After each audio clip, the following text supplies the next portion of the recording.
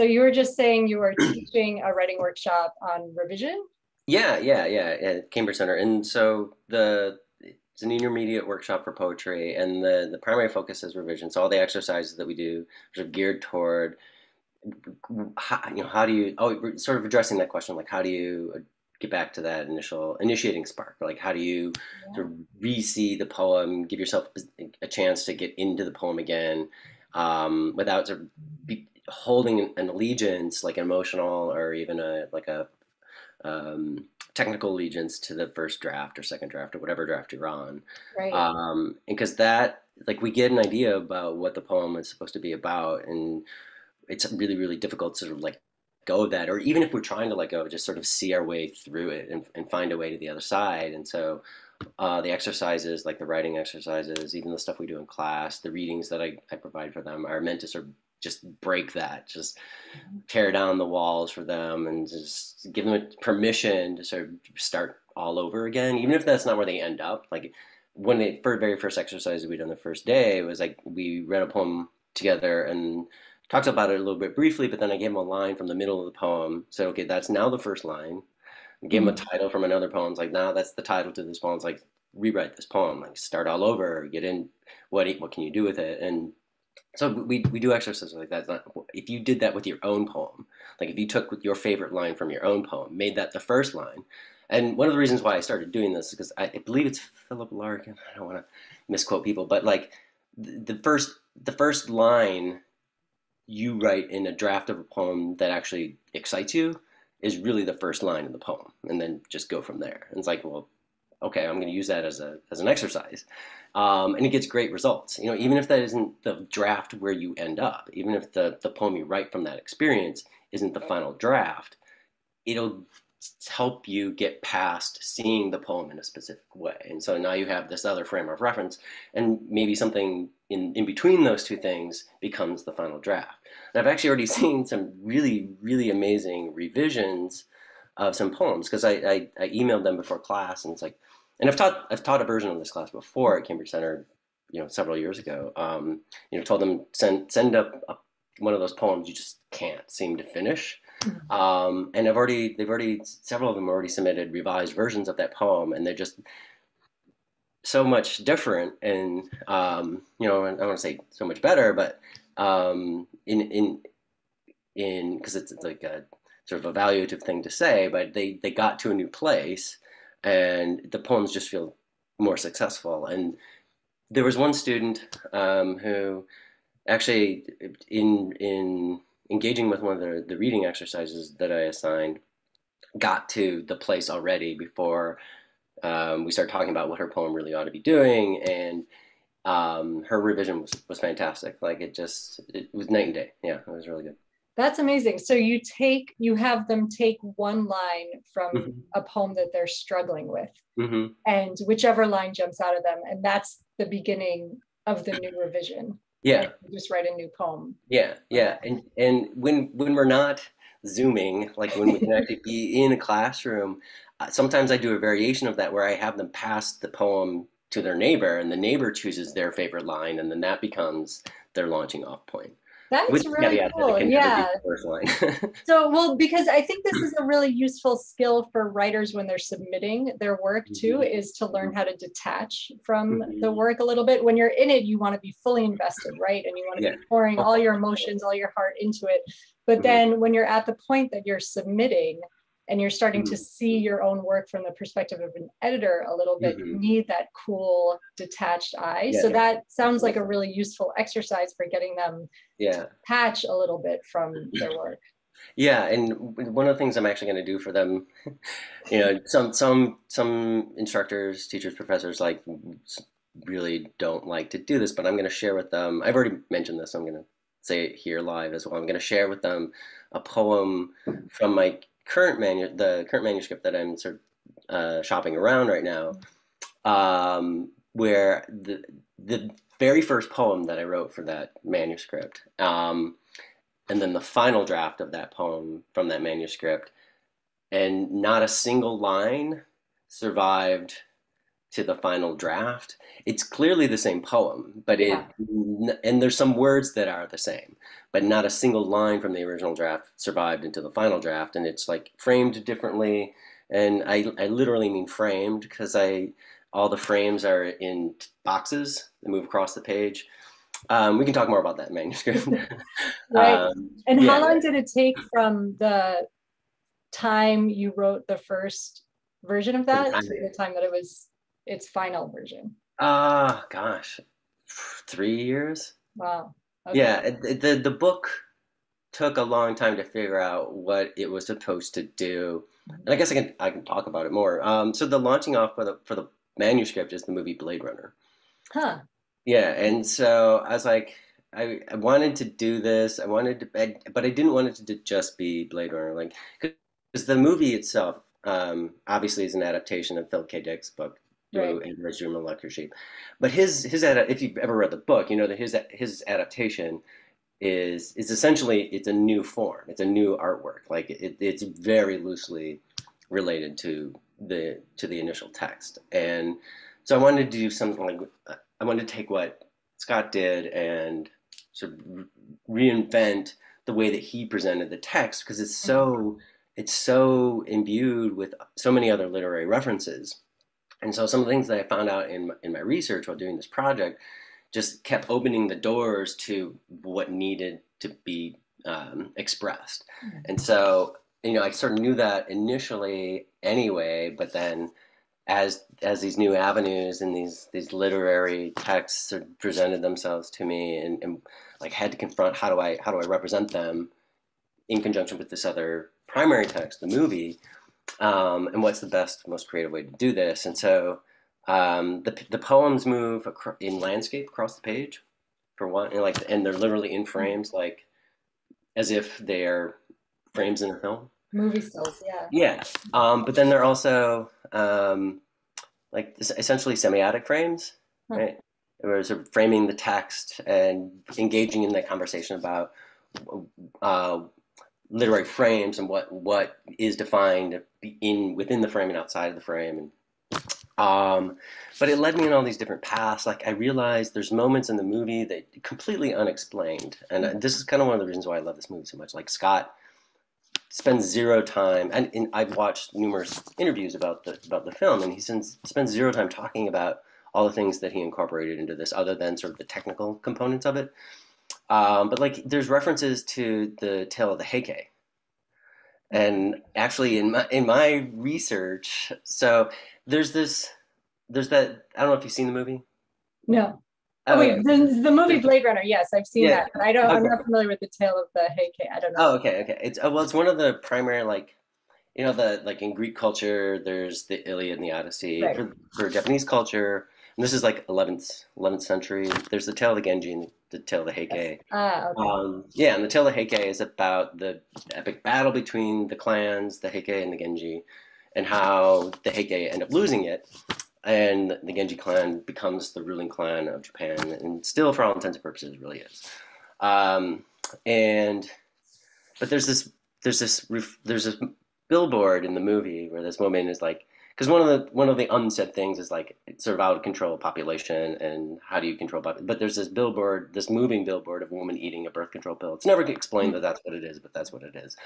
Um, but there's this haunting voice Yeah. during that moment. But then I spent more time with the film. It's like, oh, it's everywhere. It's all the way throughout this. So like, what is that?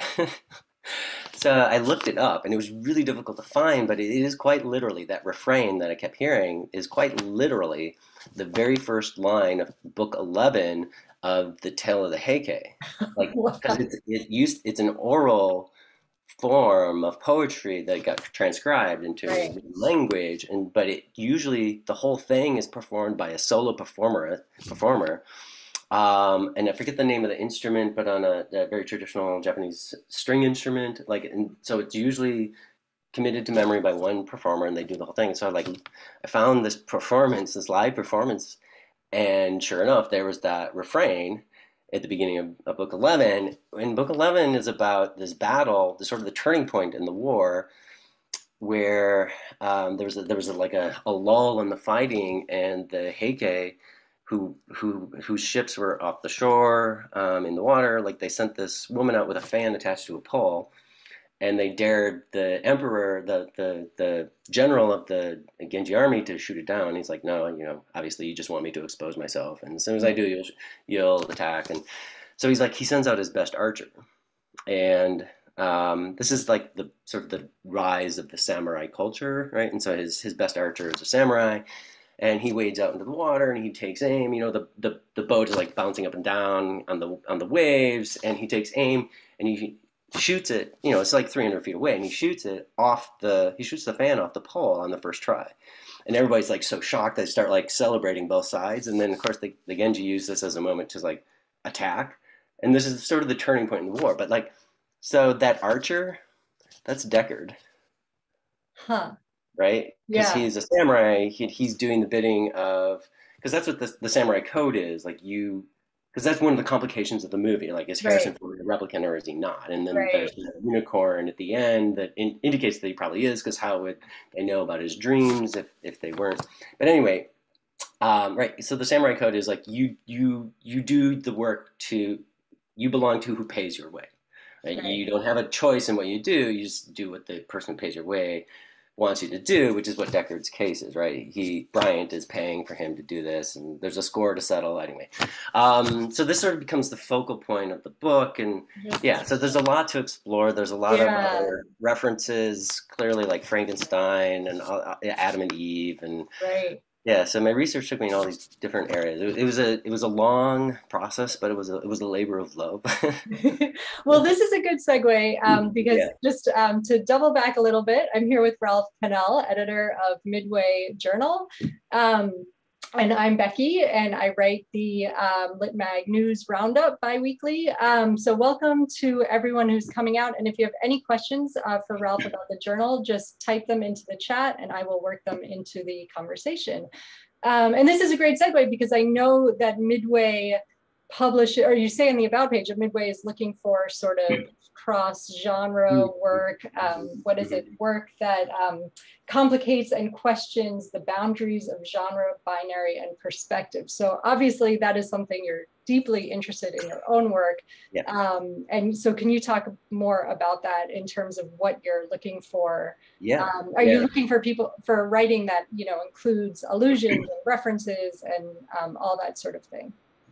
The short answer is yes, and the short answer is also no. And I'll talk to like I'll talk a little bit about sort of the I don't want to like leap ahead in your series of questions here, but to talk about that succinctly, I think I also have to talk a little bit about why the journal even came into existence and what our original goals were.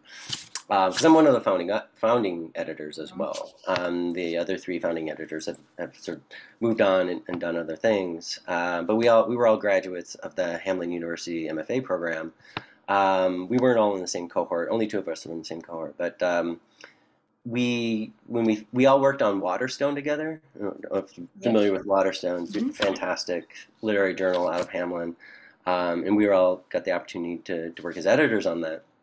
And so we wanted to do something similar after we finished the program, and we weren't sure what that meant, and we started talking, and we wanted to do, and this is one of the reasons why we're online, because 2006, it was a different world, and there were only a handful of literary journals that were online. In fact, there was still that great divide between print and online. And I still remember, if you printed poems in an online journal, you had to list it separately from your real publications in your book in the acknowledgement section. So like you'd your acknowledgement section, and then the online publication. Right? Wow. And so we wanted to be on the forefront of that evolution. We wanted to narrow the gap between so that eliminate some of the privilege that print seemed to have over online publication. And so 2006, we decided let's just be online. Let's just be an online entity. We'll always be online. That's our objective. And it's like we have no idea what that means at this point. But we knew based on our own aesthetics as writers that we wanted a journal that represented something between the avant-garde and traditional, because we didn't identify as avant-garde writers, we didn't identify as traditional writers, but we all did work that inhabited that middle space. And we knew from our own sort of frustrations with sending work out that there wasn't a singular journal that was created for those specific voices all the time in every issue. Mm-hmm. You know, you'll find those voices sometimes in the traditional journals, you'll find those voices sometimes in the avant-garde. But never, and since then there's definitely more that sort of work that way. But at the time, it was a very, very, very limited number. So we wanted, and that's kind of where the name comes from, mm-hmm. right? So we were literally living in the Midway, which is an area of St. Paul. And so if you've ever been in the Twin Cities, you know the Midway. Mm-hmm. But it's also, so it's like where Minneapolis and St. Paul meet. It's called the Midway. But it's also where the state fairgrounds are, which explains our logo. Right, the Ferris wheel, right? We had great graphic designer work on that for us. Her name is Murray Richards. She did a wonderful, wonderful job for us. And then, but it also spoke to our aesthetic, right? We positioned ourselves aesthetically midway between these two poles. But it literally also, Minnesota's like midway between New York and California, which represent two different schools, right? There isn't necessarily a school in the Midwest. I don't know, maybe there is, but like the West Side voice is very different than East Side voice. And so just to get a little bit more mileage out of the title, we decided let's just publish in the middle of the month instead of on the first. So we always publish, we publish 4 issues, and we always publish on the 15th. So January 15th, April 15th, July 15th, to just sort of get a little bit more mileage out of the name. So this is what we were looking for initially. We wanted work that, question traditional genre boundaries. We even toyed around with the idea of not even asking for genred work. Like let's just not say we want poetry, fiction, nonfiction. Let's just say we want work. But then we caved because we're like, what if we don't get any submissions? Right? Some people need signs, they need posts. So we did that, but then we also were working simultaneously with the notion that really they were just sort of arbitrary markers for us. And we have published numerous authors over the course of the last 15 years where they sent us initially something that they titled poetry, and we would talk with each other. I was like, you know what? I don't know if we want to publish this as poetry, but this would make really interesting fiction. Let's ask the author. It's like, I don't care if it's based on a true event. Let's ask the author if they'll be willing to publish it as fiction. And every single time we approach it, because it's a publication, right? They would say yes. So and I'm not going to tell you which pieces, right? Because that ruins the whole objective, right? So there's countless pieces published in Midway that were sent to us as a different genre, and so it's been one of the great joys. Yeah. So would it be like a prose poem? No. It was presented as a poem on the page with the shorter lines that went about halfway across the page. And it's like, no, that works as fiction. Let's do it. Interesting. And then did you work with them to change the formatting, or you would just? Oh no, not the formatting. Okay. We would make maybe like minor changes to the language. Right. But like some poems have more narrative elements to them. Right. Yeah, and so if the language feels more prosy and isn't quite working as a poem, but makes a great story, like why not? And then sort of let our readers figure out the format on their own. Like, does it qualify? That's really interesting. I've never heard that being done. Like, and it sort of makes you think that these distinctions are somewhat arbitrary in some. Yeah. So do you distinguish when you actually publish the work? Yes, we don't clarify how it was sent to us, but there are genre specific sections on the journal. So fiction and fiction. And then we have ephemera, which is everything. And I'll circle back to that in a second. So just another thing that sort of rose out of that, because we decided again very early on, like we're we're going to keep the boundaries loose. We're going to, we realized, so one of the ironies of the journal is even though we were fully online and have always been fully online, we won't ever become like a print iteration of what we do unless we do, we might, every once in a while we talk about like doing a print best of. But it's hard to like give into that because that's not online. I guess we could do an online version anyway. So we used to get paper submissions when we first started because we were worried people, again, because it was so new in 2006, like people didn't trust Submittable yet, which was still called Submishmash at that time. I don't know if you remember that. Yeah. And they were brand new. And so there was like there's this whole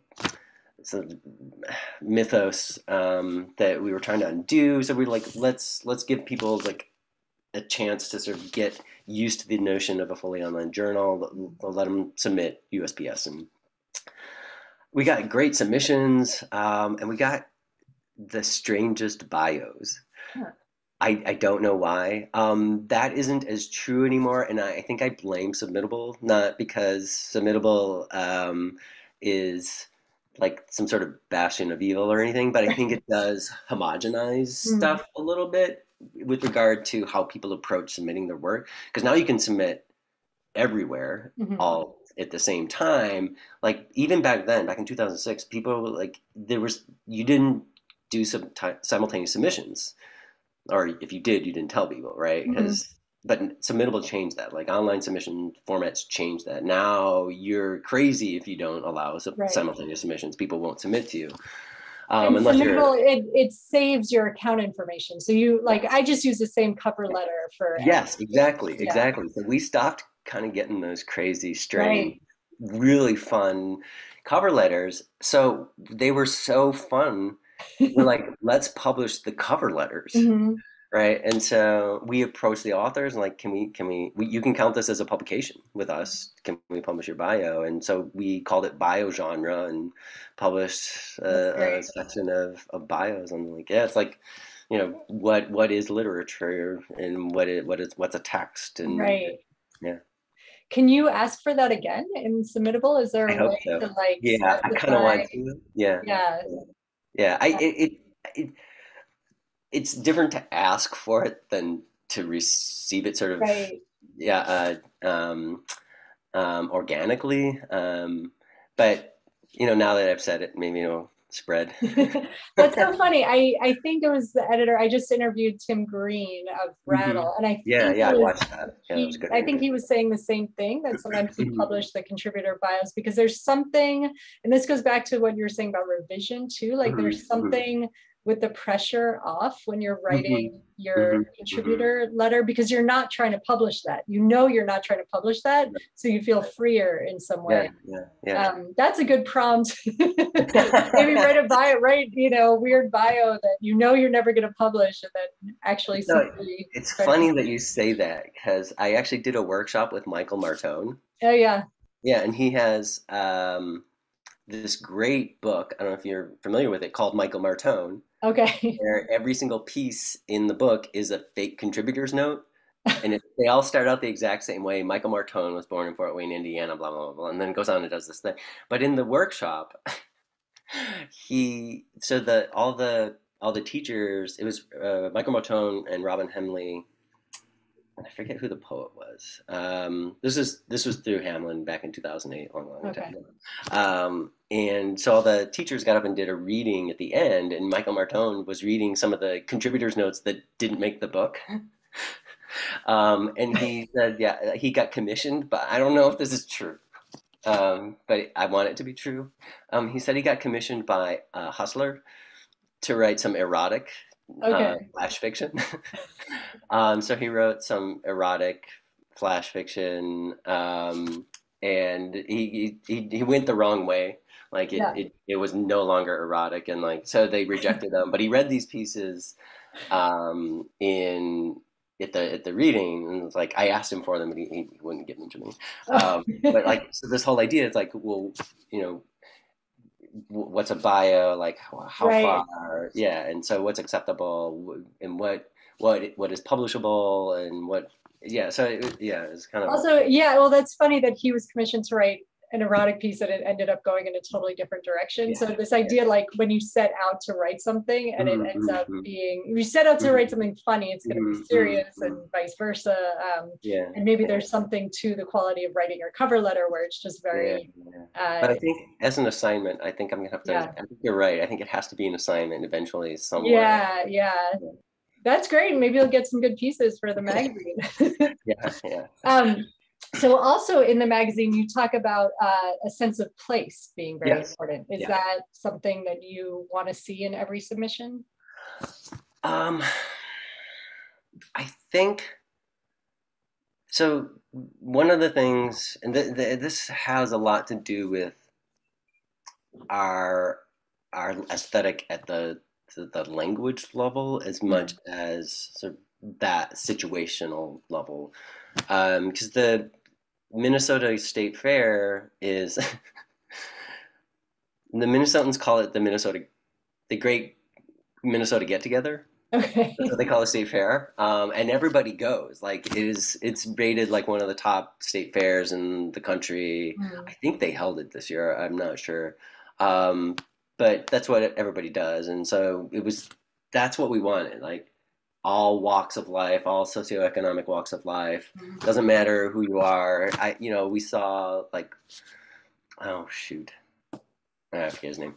Anyway, but you would see Minnesota celebrities there, and so that's what we wanted. That, and this was actually something we talked about very initially when we were talking about design for the page. It's like, what if we sort of replicate that state fair feel, and we make each genre on the web page a booth that you can step into Huh. and sort of experience it in that way, like as a community of people who are interested in this particular sideshow or people who Mm. are interested in this sideshow. And technically, it would cause more problems than I think because we're still our web page was still an HTML web page, right? And so our designer, our web guru, kind of talked us down from that because it was a whole bunch of extra work for her, and it was probably a smart choice. But now, like all the websites, like you can do things like that now. It's all embedded Mm. into the sort of pre-made websites. But that was a consideration of ours. It's like, how do you create that feel like where people watching is okay, where everyone is there sort of under the same pretense, and it's the broadest mix of ideas and personalities that you could imagine in a single space, and like so Mm. that's what we mean by space, by setting. Like, can we recreate that with a journal? Can we recreate that with individual pieces, but then also the pieces collectively? Do they continue to speak to that? So that actually speaks to one of our processes as editors.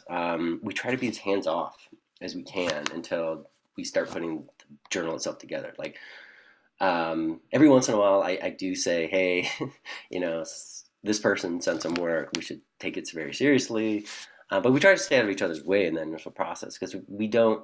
And a lot of journals, they like, oh, this journal is this theme and this journal is this theme. It's like we want that to sort of form organically. Like, how do the pieces begin to speak to each other? And it was something that I sort of noticed when I was editor at Waterstone too, as a grad student. It's like we didn't set in with a specific theme in mind, but themes arose. Like Mhm. you sort of, again, sort of speaking to that organic kind of sort of unconscious cohesion that happens in any space if you spend enough time there. We start seeing the same things or start liking the same things or things that sort of work really well together. Um, and the idea is to let it grow organically and not have a heavy hand in sort of pushing pieces or rejecting pieces because, well, we decided this one's about abandoned kitties and this piece is great, but it doesn't talk about abandoned kitties, so Mm. we're not gonna publish it. Mhm. Our distinctions for not taking pieces are slightly different because we're looking for work that is very conscious about language first, more than anything else. So we make it great stories that have really traditional narrative arcs that are, great character development, great plot development, doing all these great things as a traditional kind of story with a very traditional kind of voice. But that's not really what we want to do. We want something that sort of moves away from that, where it pushes language to the forefront of what's important about how the piece functions. And I like to tell this story, so I'm going to tell it again. One of my favorite pieces to select, and this is sort of early on in the journal, might have been the second or third year, and I got this piece that I almost gave up on. In fact, I told the author, like, don't we don't want the first page. Start at page 2, and we'll take this. But it took me forever to like sort of figure out I even wanted it. The title is called "An Inconclusive Visit Amongst Strangers." Hmm. And so it's broken up into 3 sections, like very much like Sound and the Fury. But the whole thing, it's like waiting for Godot, or like nothing happens, right? And so these 3 strangers are waiting around for something, and absolutely nothing happens in the story. But that's what the title tells you up front, right? It's an inconclusive visit among strangers. Like, oh my God, that's great. But language, that's the thing that kept me reading, was the language. It's like, okay, nothing's happening, but this language is like pushing the story in a really, really interesting way. So it's like, okay, I have to have this piece, but it's like the first page has got to go. And of course the author was kind enough, but that's, if we can find work that does that, that's of interest to us. Mm-hmm. Sure. How much editorial work are you willing to take on with an author? Quite a bit, actually. Oh, really? Okay. Yeah, I'm always nervous when I hit send, and then like I'm sending a piece that has like tons of marks on it, because I've had authors get upset.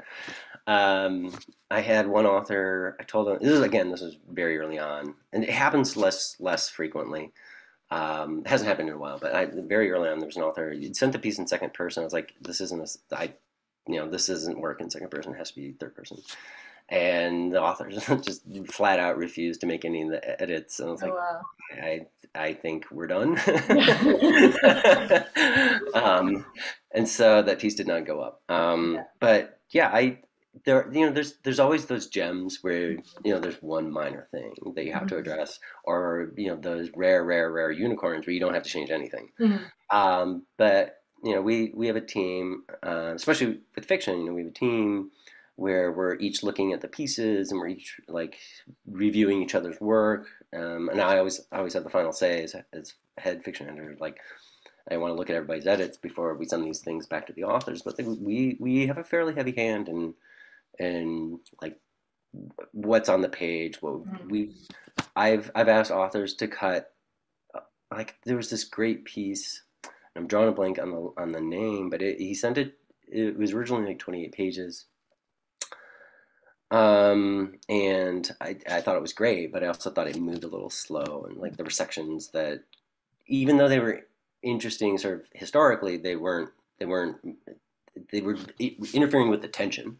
And it's like, well, can you trim it down about 8 pages? And I showed him where I think that would work, and we compromised, and he cut a significant amount, but he kept some of the stuff that I thought he should trim. But the piece still works. And it's like, but yeah, again, it's always a tricky, like, some people don't want to make any edits, but right. But if you're making the right edits, if you're showing them, the piece is stronger if you do this, then they're usually quite compliant. So yeah. And it seems like that's something you enjoy doing too. Oh yeah, absolutely. Writer. If they're willing to make the changes, then that's sort of a pleasurable. Because I know a lot of editors just won't. They don't have time. They're procedure submissions. They just can't.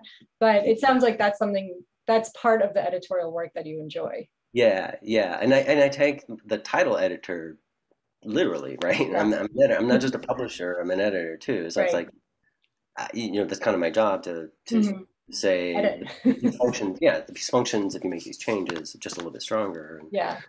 I don't know how many times I've said you cut the last line and end the line before the last line, because that's really where the story ends. And yeah. So how did you? It sounds like your background is in poetry, and you're a poet. But now you're the fiction editor for the yeah. And so, you're cutting everything to Yeah, yeah. My actual training is in poetry, but I write fiction too. I write a lot of short fiction, Okay. mostly flash, Mhm. um, and the so when we were deciding who got what role, Mm. um, we had so our original genres were actually drama, nonfiction, poetry, and fiction, and then we had the ephemera section. The ephemera section's always been there, and again, we'll circle back to the ephemera section and talk a little bit more about that because it's fun. I Yeah. love doing work for that. Um, Becky Weaver, who was our original poetry editor, and it's like, well, I write fiction too. I'd taken fiction classes. I wasn't sure actually when I got to Hamlin if I was going to do fiction or poetry, um, and I was 99% sure by the end of the first year that it was poetry, but I wasn't sure that first year, midway through. So it's like, yeah, I'll do fiction, and I read a lot of fiction, so it's not like I'm one of those poets who doesn't read fiction or something like that. I know plenty of people who are like that. But fiction is like if I had time to write more of it, I would definitely write more of it. And I was talking with I don't know if you know Kevin McClellan. We're in a writing group together, and we always talk about like what we're doing and what the process is. And so strangely enough, for me, when I'm in the middle of like putting a manuscript together, and I'm not just sort of like writing poems, I can't write other poems. I have to work on fiction because if I like work on other poems, it sort of interferes with the process. And Right. yeah, because like the last book, I had a notion about what the book was going to be about or how it was going to function, and the one I'm working on right now is similar too. But I can't do poetry while I'm doing these other poems, and so I turn to fiction, and I'll either revise something I've already been working on or I'll start something new, and it helps that it's flash too. Mhm. Yeah, like most of the stuff I do is flash. Some pieces get extended. Like I just wrote one that is about 11 pages, but most of it is like less than 1,000 words because it sort of keeps me close to the form of fiction in a way, but it gives me also a chance to step away from it and do something creative that isn't going to interfere with how I'm thinking about the book that I'm working on. Mhm. So do you see a lot of submissions that are not right for Oh my gosh. journal? I imagine, I mean, all editors do, but Yeah. because your focus is so specific and your kind of style, what you're looking for is so specific, Yeah. I'm wondering if that's like one of your biggest frustrations as an editor. Like, this is a great piece, but this is not at all what we publish. I wouldn't call it a frustration, but Mhm. it does, it is an indication that maybe the person didn't actually read the journal, Mhm. um, which is okay. And um, oddly enough, some of those pieces end up in the maybe pile. Like Okay. we're not like the Paris Review. We don't get hundreds of thousands of submissions, but we publish probably when all is said and done a little bit less than 4%, I think. So, Okay. yeah, so I only publish 16 pieces of fiction a year. Like we publish four per issue, and just to sort of give you an idea then like the sort of fluidity of the journal, like the poets don't have a certain number that they publish and the nonfiction editor doesn't have a specific number. Like it could be one, it could be two. The poets could be like eight, could be six, could be 10. So we're the only genre where like it's four every time. But I've broken from that too. I've broken from it. But so we've got a lot of fiction to read, and um, again, if it's good, but it doesn't quite feel like what we were looking for, Mhm. in that, essentially, it'll end up in the maybe pile because we won't ditch it right away. Mhm. It's like, well, what if we don't get four pieces that sort of do the thing that we really want to do? And that's happened before. So, Mhm. we stay open. Like we're Right. not gonna if we like it, we're not gonna say no to it until we know it's not gonna fit at all. And we'll even choose pieces for like issues out. So like we may be working on the July issue, but we'll hold on to this. Maybe it'll fit in the next issue, right? So Yeah. we sort of try to keep it as fluid as possible when we're thinking about what goes in each issue. That's interesting. So have you ever had the experience where this is, you know what you're aiming to do as a journal and you know what your vision is, but Mhm. Mhm. because of the particular batch of submissions you've gotten, we can't, you Yeah, can't quite publish the work that lines up with that vision perfectly. But that's also in keeping with the sort of the mission of the journal. Like, Right. if you really are that great get together, like, I don't want to say no arbitrarily because I, in my mind, have an idea about what Right. fits our aesthetic. So I Mhm. just try to stay open as Mhm. much as I can. And you know, it evolves over the years. Like, when we first started doing this, I think the average page for short stories was closer to 20, but because it's, the internet shrinks our attention span, like the average read on for a publication is between 5 and 10 pages now. Mhm. But we still publish like longer pieces. We've published 3 novellas, like, sequentially. Mhm. So again, trying to stay true to that initial mission, like, we're the great get together, the meeting grounds of wide range of voices and styles. Yeah. We try to stay true to that. But yeah, we definitely are looking for something initially. And I think it's kind of one of those things, like, we don't know it until we see it, Yeah. right? Because we don't want to. Again, it's like, I don't want to publish the exact same kind of thing over and over and over and over again. I don't want to be that journal. So we sort of, if it really speaks to us, we're open to it. Like, Mhm. we don't want to say no to something that we think works really, really well. Can you talk about a piece, maybe in your most recent issue or more recently, that you felt you got it and you were like, yes, this is why we created this journal. This is what we're about. Yeah, so a piece that I fell in love with on the first read, like before I even got through the first stanza, was Drive By Meg Tuitt. Okay. In fact, we just nominated it for a Best of the Net award. Oh, cool. And I'm familiar with Meg. We've published Meg. I think this might be our fourth time now in the 15 years. We have authors who sort of return to us, right? They know that we like their work, and so they return to us. And it's funny because, like, I'll forget sometimes. This just happened with another author, that we accepted a work, and I knew we had accepted work from this author before, and then, like, because you can put their name in the search window and see where their Mhm. submissions are and submittable. And then I realized, oh wow, they've submitted every year for the last 8 years, and I only remember these two that we took. So it's like, yeah, yeah. So there's definitely like a stable of authors who really like what Yeah. we're doing. They get what we're doing. They work in that way. Their work speaks to us, and they keep returning, and we keep accepting the work. Then we get people who are sort of new to what we're doing, um, and it's just, we find these great pieces Mhm. from authors we're not even familiar with.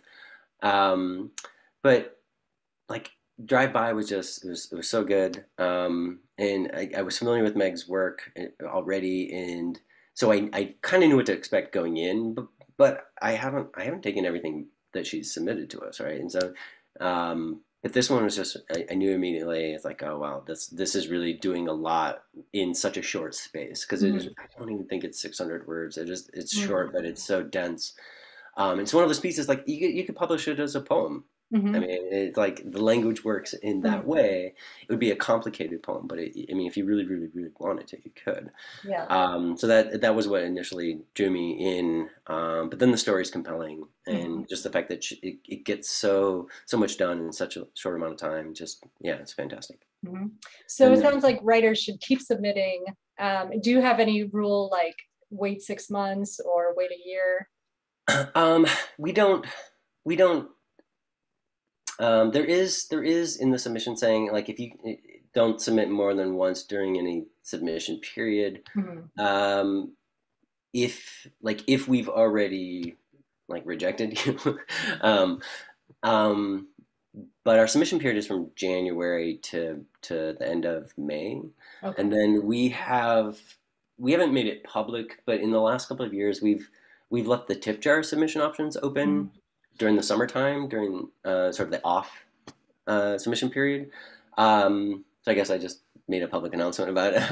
But the only reason we weren't, like, publicizing that is just, we were like, we don't want to, like, create too much work, additional work for ourselves. Right. So we wanted to see just how much work it brought in. It's been great, actually. But, like, so if authors wanted to, like, submit during that time period, again, perfectly welcome to do that. Yeah. Wait, sorry. So the regular submissions is January to May, but then there Yeah. are tip jar submissions outside that period? Yeah. Yeah. Oh, They're okay. tip jar submissions open all year round. I see. Oh, Yeah. cool. Okay. Yeah. So yeah, that was also one of our initial Mhm. goals was to stay free. Mhm. It was like the internet should be free, right? Yeah. It should be something that everybody has access to. There shouldn't be restrictions on it. We should all have access to the same amount of information and like the same user abilities. Mhm. But you know, we had to we had to add some monetization Right. just because you know Submittable is not free and running a website's not free, and so we had to do some things, and we put there's language about that Mhm. in the submission policies and guidelines on the webpage about like if you want to support us, you want to help us keep printing great work, Mhm. then you know use this option. But we do have free options, and we'll always have a free option for That's people great. to because And we you still. also have yearly contests as well. Oh yeah, and that's been fun too. Like Yeah. we just ran. I think it was the fifth year Mhm. running of the 1,000 below Flash Prose and Poetry contest. Okay. Yeah, and that was again sort of a brainstorm out of a session. We had run a contest prior to that called Monstrosities of the Midway. Mhm. And that first year we ran it, it was fantastic. It was great. The second year we ran it, we were just excited about the pieces that we got. We sort of felt like people were like taking monstrosities just a little bit too literally. Like that Oh. first year, you know, it was like a monstrosity can be anything. It'd be like the worst date you ever went Yeah. on with something like you know be liberal with that Right. term. And then it wasn't we weren't getting the kind of results that we wanted, Mhm. so we sort of abandoned that. But we knew we wanted to run a contest, and we wanted to have sort of an iconic kind of feel to it. And so we had a brainstorming session about what to call it, you know, how to promote it, you know, what kind of judges we were looking for. Mhm. And so we landed on Flash, and so we you know, but let's keep it open to all, you know, because Mhm. usually that was the new thing too. Like people are like Flash fiction, but like what if we did Flash nonfiction? What if we did Flash poetry? And then we had to invent what Flash poetry meant. Like what was the word limit on a Flash poem? Because you can get a lot said in a poem. You know, if Right. you have any Kay Ryan, like she does miracles in about 60 words. So we said 40. Like, can we get really engaging, interesting poetry Mhm. in 40 words or less? And if you leave the form open, like we get some really amazing, really, Mhm. really imaginative poetry. In fact, I don't want to say too much about the finalists, but we had some amazing we had some amazing poetry this year. That's great. Oh, so the contest is open now and you're about to. No, we're waiting to hear back from our judge. Oh, right. We've Okay. selected the finalists and we've sent them on to the judge, and we're waiting to hear Mhm. back. Yeah. Okay. And then when is the next contest running? It starts March 1st. It Okay. runs, yeah, we collect submissions for the contest from Mhm. March to May. So March, Okay. April, May. Okay. Yeah. And how do you promote the work once it's published? I know that's like Oh, the yeah. million-dollar question for all editors. Like, how do you actually grow your readership? Do Yeah. you, I know you guys are on Twitter, but like Yeah. how do you get it What out aren't we on? there? Jesus. So we have a LinkedIn page, we have a Okay. Facebook page, we have an Instagram page, we have a Twitter page. That might be it. But yeah, so we do a lot of promo stuff on Twitter, which you know, Twitter like as an individual didn't do much for me, but Mhm. you know, as an editor, we realized how useful Twitter can be as a tool. Mhm. Funny story. So if you look at our Twitter page, you know, the handle is at Pennel Ralph. Mhm. Because it used to be at Midway Journal, but I thought I was gonna get this was during the pandemic. I was like, I guess I had too much time on my hands or something. I was like, oh, I'm gonna be clever. I'm gonna make our birthday the first issue of Midway, and of course, that made us younger than 14 years Right. old, and they shut down the account. Oh no. I was like, okay, we've been with you since 2011. So Yeah. emailed them kind of an angry email. I was like, we've been with you since 2011. And I am clearly not younger than 14. Right. And like, I sent them a picture of my ID. It's like, this is who I am. Yeah. They didn't open it. They didn't even get back to me. They didn't open it back up. So I had to restart it. And then I was like, let's just hit a bunch of people that we already know, but let's go in a different direction. Let's see if we can get new authors to submit. And it actually was a blessing in disguise. Because instead of just sort of recontacting everybody who sort of following us before, we contacted people who are brand new to us, and we got some great submissions. One of the authors who just sort of came out of nowhere. Her name is Lucy Zhang. She does a lot of these digital works, like digital fiction. So she must have some like coding experience, but where she sent us these pieces that moved and like they evolved and shared more text as they evolved, as you interacted with it more. And so we took several of those, but we only found her because of this thing that happened, and this whole other thing. The blessing in disguise. But yeah, we try to do a lot of promotion, individual authors, and we promote each issue when it comes out, and we promote winners. We nominate authors for every award that we can physically nominate them for. We just sent out our nominees for Best in the Net. Push Cart's coming up, starts in October. And then there's Best Small Fiction, and there's whatever way we can promote our authors is what we're going to do it. So we promote on all social media platforms that we have accounts with, for sure. That's great. And do you feel the readership is growing? Do you have a sense of that? Yeah. It evolves. I always recognize like the names people who routinely send to us, but then every year there's names I don't recognize, and it's growing. Like we broke, and I think it had everything to do with the pandemic, just because people, again, they were at home more and they had more time online. But in 2020, we actually set a record for number of submissions that we got during our open submission period. Not including the extra ones, but we almost got as many this year too, which I thought was great. I thought, people are going back to work, they aren't as home as much, but it really didn't change how many we got. So I'm hoping that's a trend that continues too. And now that because we didn't used to be on Instagram, we didn't used to be on LinkedIn, but like it's like, well, let's reach everybody as much as we can. And is LinkedIn a valuable resource for literary journals? I there have are a used lot LinkedIn. Of writers. And there's a bunch of journals on LinkedIn. Okay. And we have like 3,000 followers on LinkedIn. Okay. I don't know if no one has ever said, I found your journal on LinkedIn. I always think of it as, I don't know, so like more corporate job applying resume, but maybe there's the literary scene there too. I should check I actually I did solicit people who work through LinkedIn because they listed themselves as and that's like, if I'm looking to increase their followers, like get just new faces, new names, like, I'm looking for what they're promoting themselves as, author, fiction, like that. And so, I found I went to their web pages were listed on their LinkedIn page. So I went there, checked out their work, really great, some really great finds through LinkedIn. Yeah, that's great. Yeah.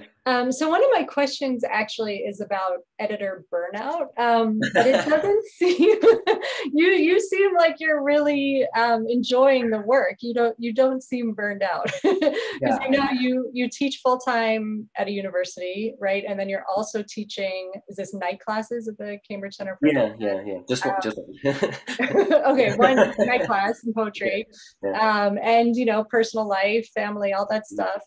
So well, my question to editors is always, what keeps you coming back to the work? But it really seems, I mean, you're sort of exuding enthusiasm for it. It's a labor of love. It absolutely is. And I don't, maybe not to be too forthright, but there's definitely been times I was like, I can't do this anymore. I just don't have the time. Like, or maybe I can just let something else go. I'm like, what's the balance? And sleep, I can fudge on sleep, but it's great, and still in touch, with the original founding editors are still like contributing editors, and I've met some great people through just like authors. Okay, so I don't know if you know Alina Stefanescu, the Mm-mm. author. Fantastic fiction writer. She also writes Okay. poetry. And she's been sort of winning a bunch of awards recently. Mm. But I met her through Midway because she submitted to the contest, and I thought for sure her piece was going to win. Like I thought, oh, this is a no-brainer.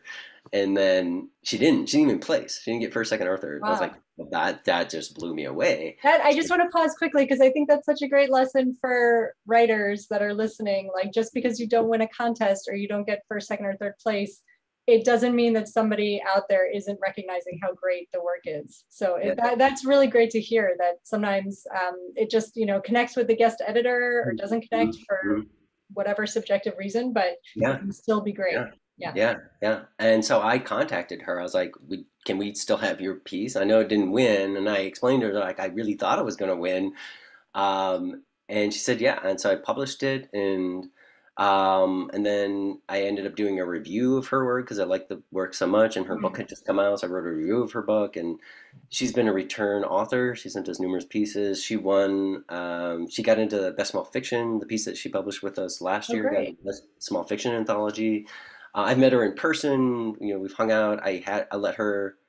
I invited her. I shouldn't say I let her. I invited her to do a book signing at the Midway table Oh, in cool. Oregon. Hmm.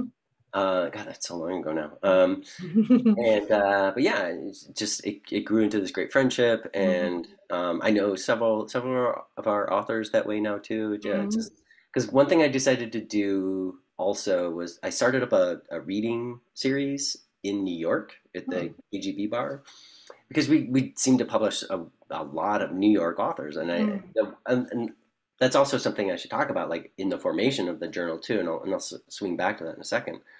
So we started this reading series because I noticed so many of our, not just in fiction, but in poetry and nonfiction, so many of our authors were actually that we were publishing. I shouldn't say that we're getting submissions from, but the ones that we ended up publishing seemed to be from New York area. So I was like, let's just start a reading series that honors those voices, since there's Mm. so many of them. So I've met so many of the authors in person because of this reading series, and it's Hmm. just just great to sort of know them in addition to knowing their work. Right? And Yeah. so I wouldn't have this opportunity if I weren't doing this thing. Right. And that it sort of falls in line with how we should promote ourselves, like the Great Minnesota Get Together, like yeah, come be part of the family. Uh-huh. But so circle back to the thing that I was going to say about the shocked us about when we first started that very first issue. We had no idea. Like we hit send. Well, we didn't hit send, but our tech person like made it live, and we were like, what? We had no idea what to expect, and we realized in our very first issue that we had an international readership. Hmm. Like because you can check your analytics through the website. Mhm. We had readers and people from Germany, England, Japan, like all these people from other countries. We were not counting on that. Like all of a sudden, we were an international journal, Mhm. and we've published authors from Germany. We've published authors, and in those first few years, back in like 2007, 2008, totally unexpected consequence. But we realized because of who we were, what we we're doing, how we were doing it, we had spoken to a bunch of people in a very, very particular way.